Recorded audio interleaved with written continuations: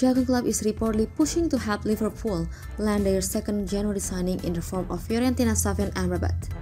This update comes courtesy of Corriere dello via Paisley Gates, with the publication claiming that the holding midfielder is also being tracked by Tottenham, Atletico Madrid, Sevilla, and Barcelona.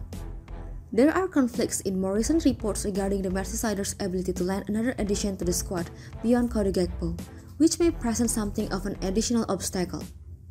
The positive form of Fabinho will offer encouragement going forward into the remainder of the second half of the season. That being said, there has to be some serious concern among decision makers at Anfield given the clear drop-off during the Brazilian's absence away from the squad.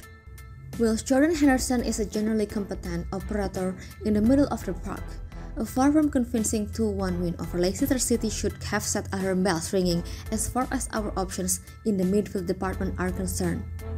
A bid of 35.4 million pound, assuming that the report in question is accurate in terms of the funds we have prepared for the Moroccan international, would fall short of the 44 million pound required to snap up Amrabat. Whilst it's entirely possible that our number 3 could be available until the end of the campaign, it feels like we'd be taking quite the risk with top 4 qualification still in the balance.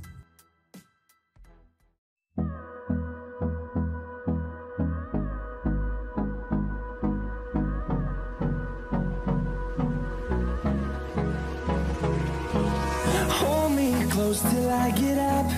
Time is barely on our side.